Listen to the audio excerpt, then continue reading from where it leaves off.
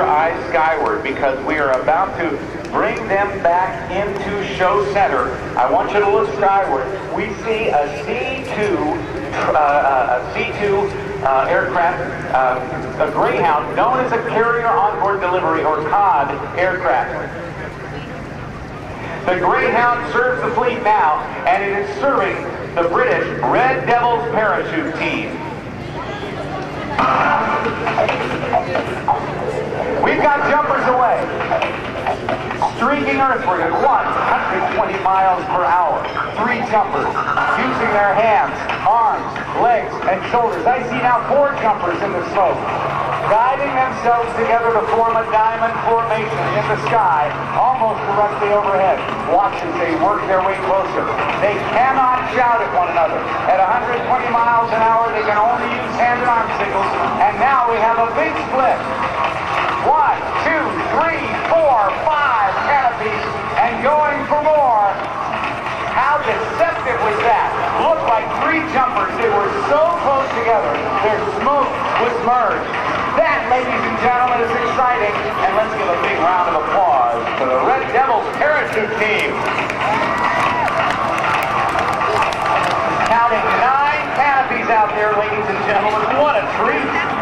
What a treat.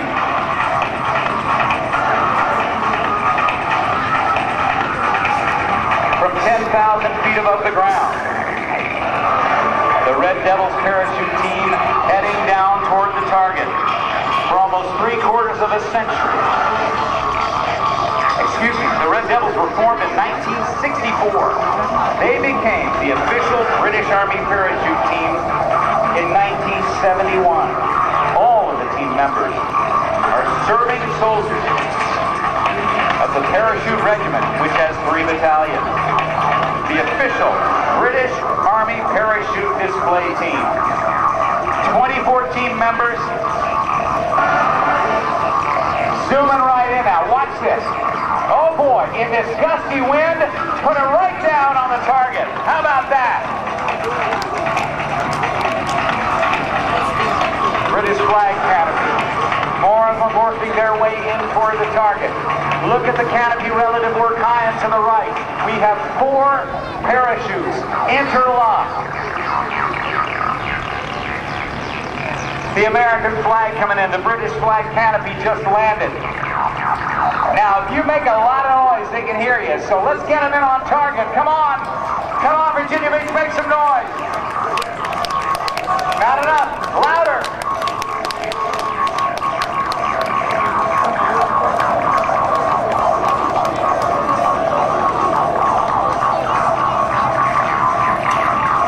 Canopy and that canopy relative stack of 4 jumpers steers.